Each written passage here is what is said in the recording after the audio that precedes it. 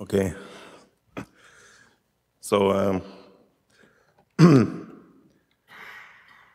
first of all, as I didn't do any talk in English in my entire life, so let me first apologize for my probably somewhat rough English and German accent. Have been missing some practice in recent years, and I will probably need to read more instead of speaking freely, which is what I normally do. So, who am I? I'm living and working here in Karlsruhe, so I did not need to travel that far. I'm an active mapper since 2007, when most parts of our area were blank spots on the map still. During that time, I started doing geoinformation stuff at my day job, so I came in touch with the other side. And recently, I haven't been doing that much mapping anymore. Beyond other things, I'm the maintainer of the German Mapnik style. And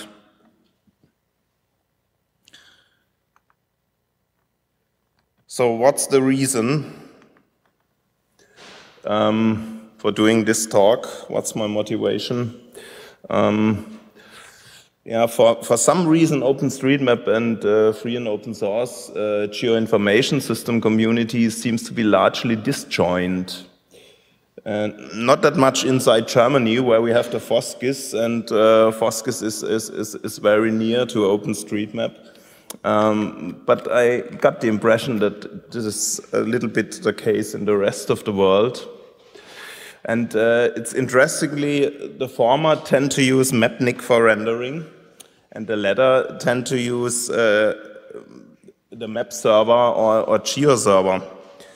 And that's always something you see if you go to a FOSSGIS conference.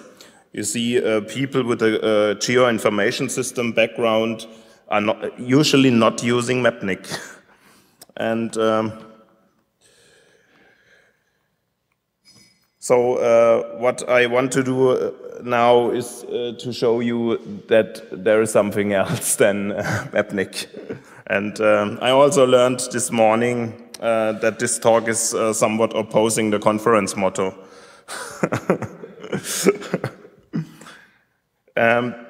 Talking about renderers, we once also had Osma Render, which was completely strange, doing rendering using XSLT transforms, but well, this is history, so I won't talk about this anymore.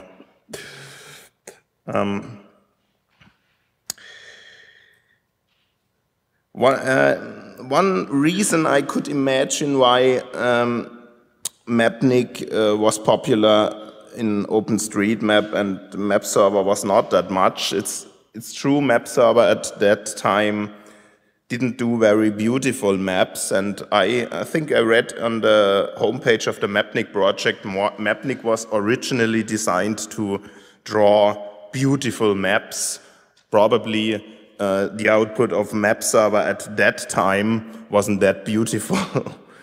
And nowadays, they are both using the anti-grain geometry library as a backend, so that doesn't differ anymore.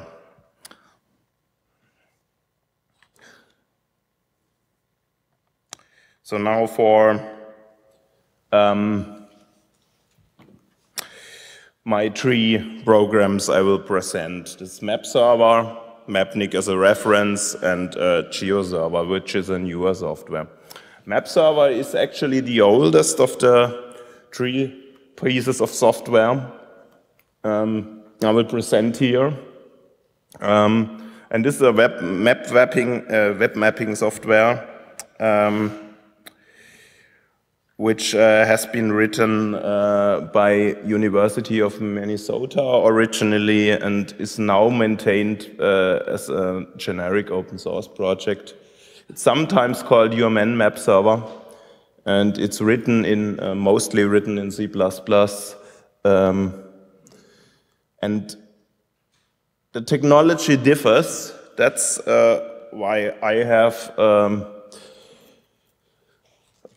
That's why I want to show all of the technology behind it, because a Mapserver is an application, and it's basically a WMS and WFS server, which are OGC standards.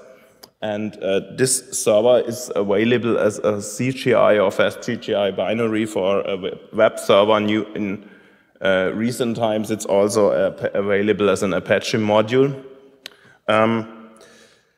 So this software can be readily used in a web server to render maps, which is not the case in Mapnik. The more interesting thing is there are various script language bindings, so you can use your favorite script language and integrate Mapserver, which could be very handy as well. And last but not least, Mapserver is very well suited for serving raster images like aerial images as a WMS server.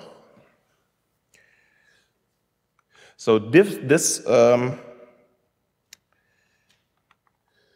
differs from Mapnik because Mapnik is not an application itself. Mapnik is something like a library which can be used in Python, C++, and recently Node.js. To get a ready-made application, you need something like modtile, which is used in OpenStreetMap. And there are a couple of Python applications which also use Mapnik. But you need to have an application using Mapnik to actually use Mapnik. You can't just install Mapnik and use it because it's only a library.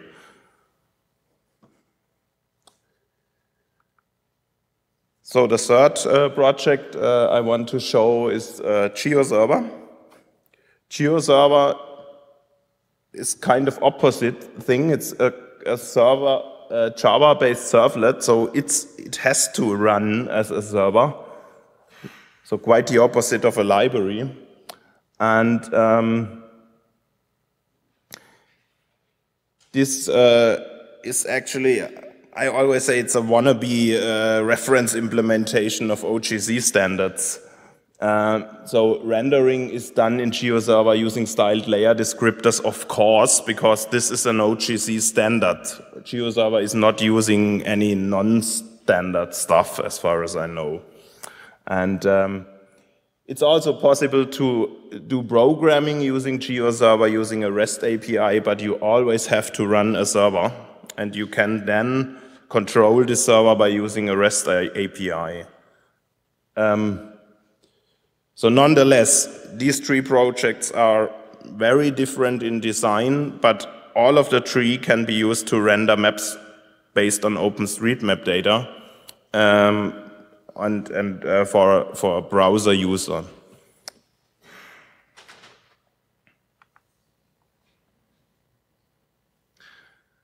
So on to the rendering examples. I have, is there a laser pointer somewhere? I probably have one.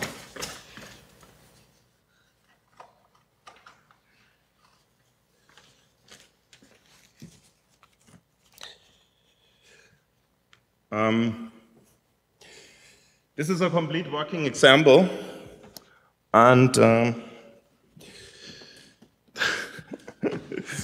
I should probably better use the mouse. Okay, it's probably better using the mouse. We have those specifications here for output format and metadata, which is used for the WMS output and is controlling the WMS output. So the actual rendering is done in the one layer I defined here. And this one layer consists of a data source, which is specified by the connection type PostGIS, and an SQL query, which is actually selecting the data. So what I do here is I did a database view presenting three different colors, representing the type of forest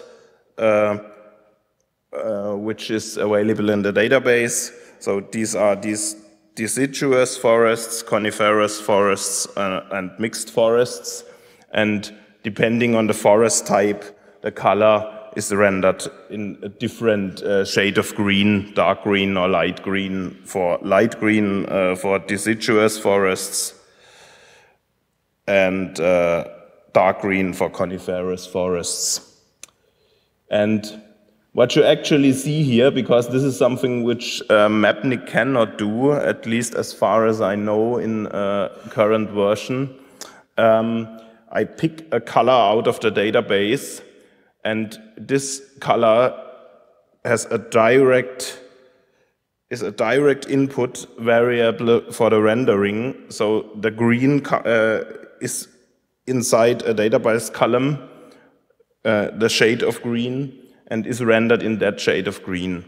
On Mapnik, you always have to specify the color in the style, and the color cannot be picked from the database, which is not that handy in practice.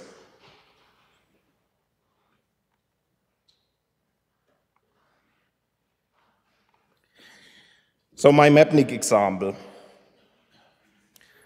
On Mapnik,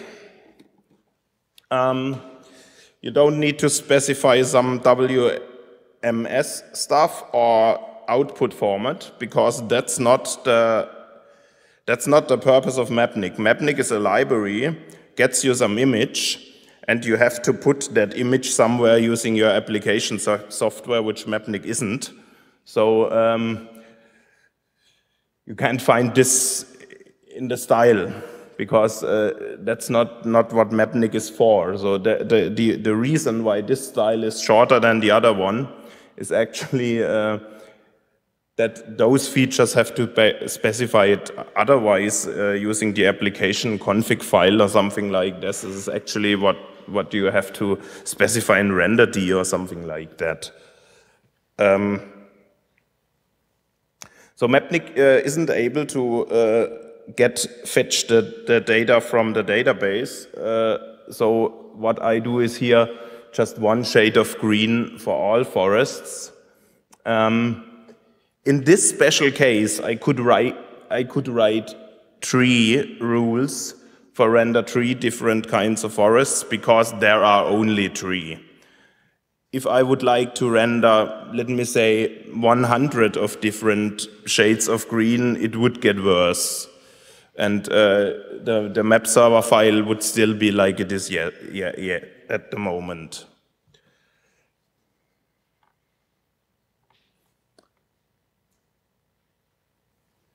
So on to Geoserver. On Geoserver, we also have another thing which isn't described here, which is the database access. On Mapserver, the database, on Geoserver, the database access is not specified in the style. And what you see here is that so-called styled layer descriptor, which is, of course, able to fetch a data value from the database and render this data value. So actually, the output of that style and the one shown in the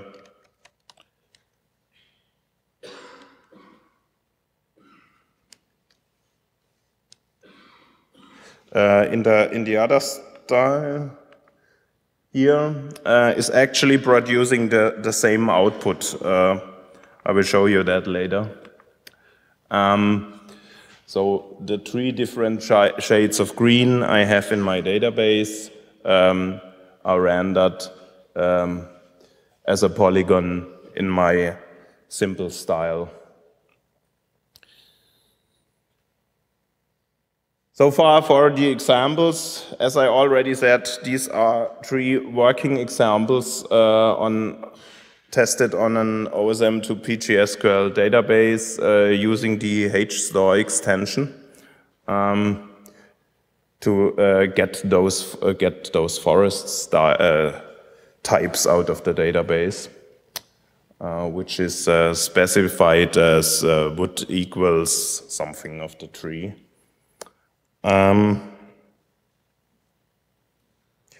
So, and finally, I set up a table, comparison table of the tree to see what one software can do, what the other cannot. It is my impression that Mapserver is currently probably the most powerful rendering software, despite the fact that OpenStreetMap is using Mapnik all the time. Because if you compare the features, you will get the most out of Mapserver. The first feature here in my table row is the one I already had in my examples. I can use values from database for actually rendering. That's not the case in Mapnik, but that's true for Mapserver and Geoserver. Something which is related to that is adjustable units of rendered objects. Usually when I render a highway, I do this not in its natural width, because it would be small to large to invisible on the map. So, for example, highways are rendered, which if you measure it compared to a real world width of the autobahn, it would get a few hundred meters in width. So this is something which I do normally on a map to make these streets visible. This is not something which should be done on something like waterways, because waterways should be on the map like they are in the real world. So on Mapserver, you can specify units as meters, and if you find a width tag in the OpenStreetMap database, you can render this river in its exact physical width using the meters unit.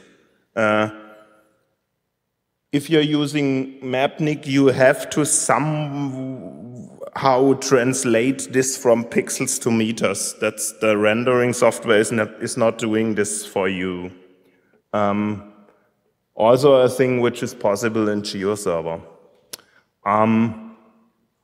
Okay, so 2 points for the others, no points for Mapnik, so I have to have one now which is better in Mapnik, and there is one, yeah. But it's actually, I think it's actually the only one I found which Mapnik beats the other two. Talking about adjustable gamma is something, if you render overlapping polygons, which is the case if you render the ocean polygons from Jochen's OSM coastline polygons, on the overlap you get some rendering artifacts caused by anti-aliasing. And on the anti-grain library, you can just increase the gamma to prevent these artifacts.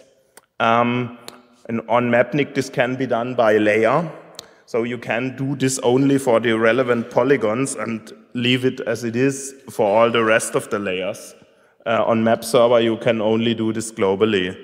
On Geoserver, this is not possible at all. I found a mailing list post by somebody asking, and one of the authors wrote that this wouldn't be possible in Java 2D to do this at all. So this is a real problem, because if you are rendering tiled polygons, you always run into that problem.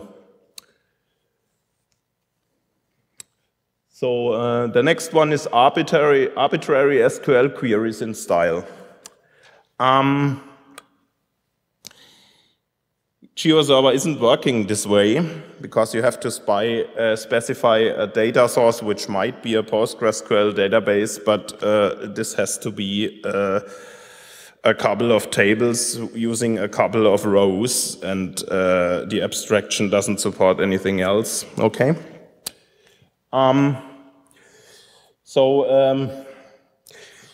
This can be worked around in Geoserver using database views. So this is not really a problem. Okay. automatic substitution of variables. I think this is a very handy thing. If you're using same things in your style on many, many places, it's very handy to have some kind of macro function, which is available in Mapnik XML using XML entities, which is missing in the new Arcato CSS, which is not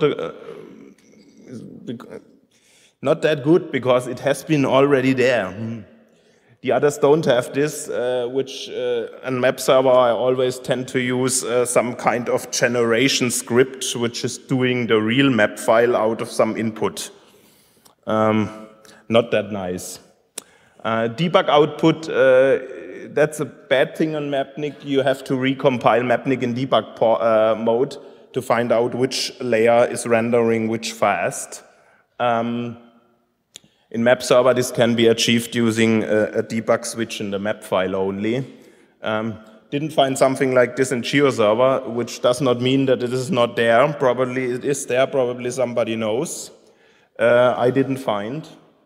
Then that's a strange, more not that often used feature is clustering. If you have lots and lots of poise, Mapserver can do a clustering for you, which is handy for lower zoom levels. This is not possible in Mapnik, maybe possible using some database tricks, and can be done in Geoserver via extension as well. And the last one is line offset. Line offset is something which is available in Mapnik since 2.1. I'm using this in the German style, which I will show you in a minute, and can be done in Mapserver.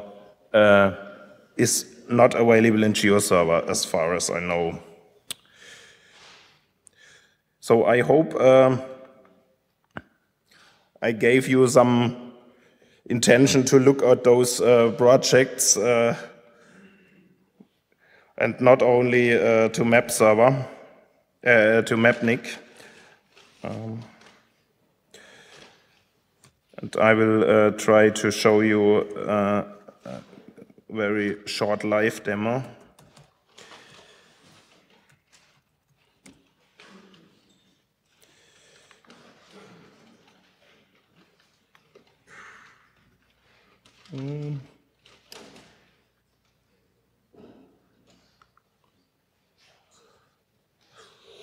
So here,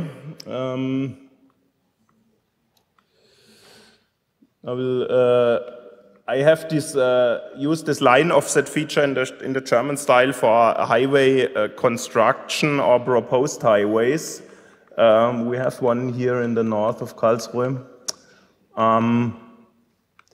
So this is drawn on just small lines. This is common in German maps, as long as I know German maps to do it this way. And in my opinion, is less ugly than on the international style. So back to my forest rendering. Mapserver and Geoserver do exactly the same.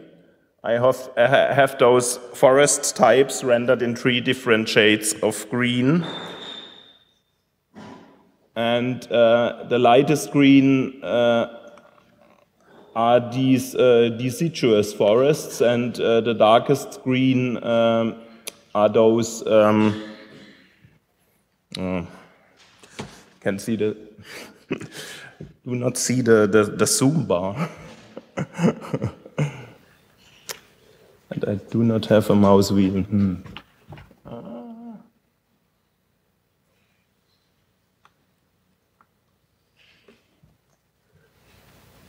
That's way too high.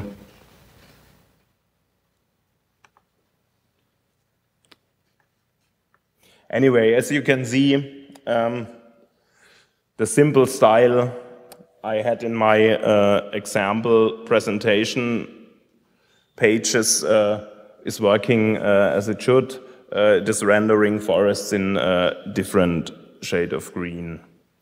So that's it. Questions? Yeah.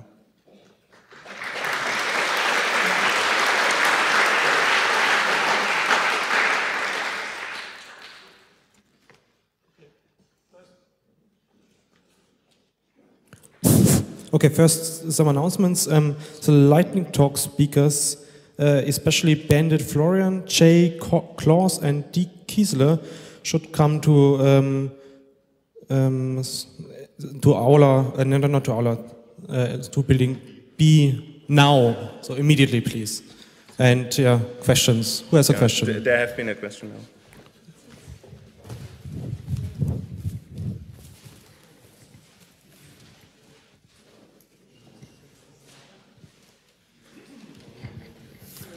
I was just wondering what's the key benefit of using Geoserver or Mapserver against Mapnik. If I remember well, is it about direct access?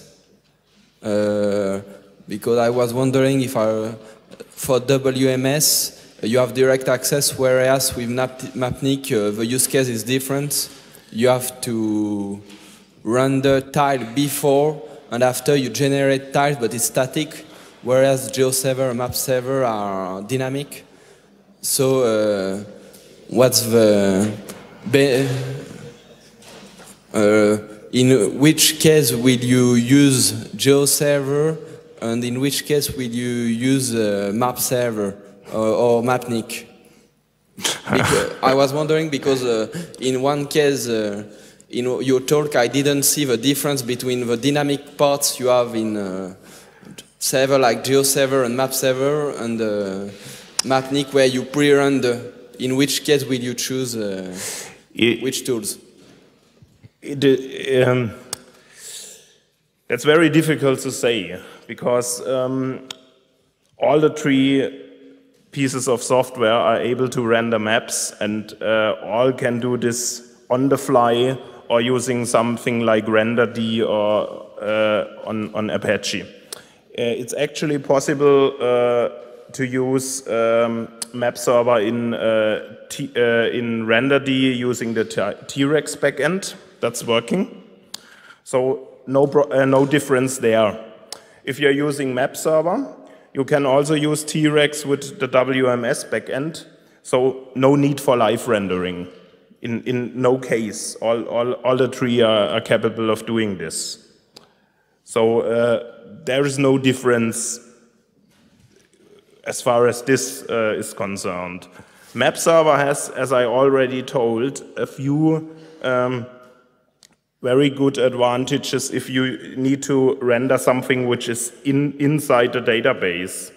An example would be if you would like to do something like a heat map with maximum speeds of roads, like in a dark color if in a high speed and a light color in a low speed, and there are various values in the database, and on Mapnik you would need to write a style for every of those for every value, and you won't need to do this in Geoserver or Mapserver.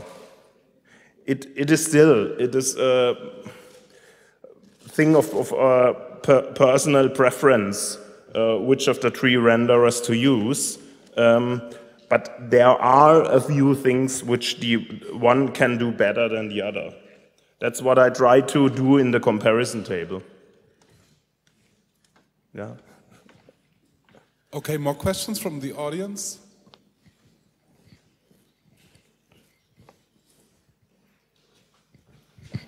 Can you comment on relative speed, preferably with comparable styles between the three? Because, I mean, nice additional features are good, but not if it takes 10 times as long to render. They are surprisingly similar. I think Mapserver might be a little bit slower, but it's not above the 10% range or so. But they are very similar among the three. Okay, thanks. So are there more questions? Okay, then thank you, Sven, and welcome our